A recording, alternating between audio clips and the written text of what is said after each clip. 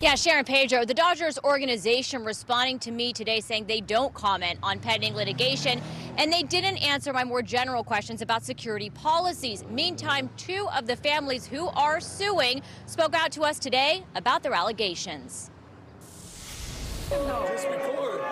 Dodgers fans Adam and Monica Villa say this video shows some of the moments they allege Dodger security used excessive force against them at a game last year. They punched me on the side of the head and multiple times just started punching me and kicking me wherever they could, wherever it landed. And then they grabbed me by my hair and they started to pull me down and they started to bang my head onto the bleachers. And what they ended up doing was they pulled a big old chunk of hair out of my head. They are suing, along with two other families involved in separate incidents, all represented by attorney Peter DiDonato. These all relate to overly aggressive and really attacks on the three different family members by Dodgers security. In the video involving the Villas, security is heard saying Mr. Villa has to be escorted out. I didn't do nothing.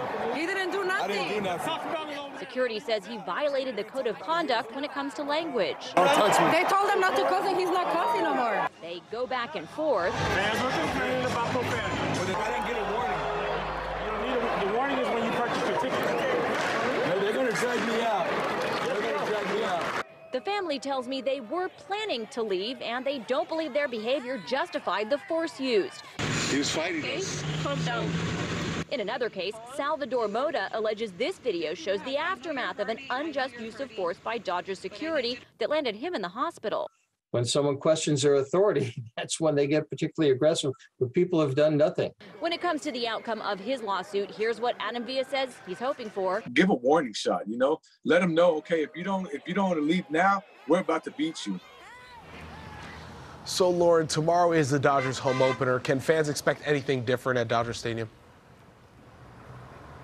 Well, yeah, Pedro. So first of all, this will be the first opening day since the COVID pandemic began that the game will be at full capacity. Not only that, last month fans didn't even know if there would be a season because of the lockout. But thousands will file in here to Chavez Ravine tomorrow night to see Walker Buehler take the mound against the Reds starting at 7:10.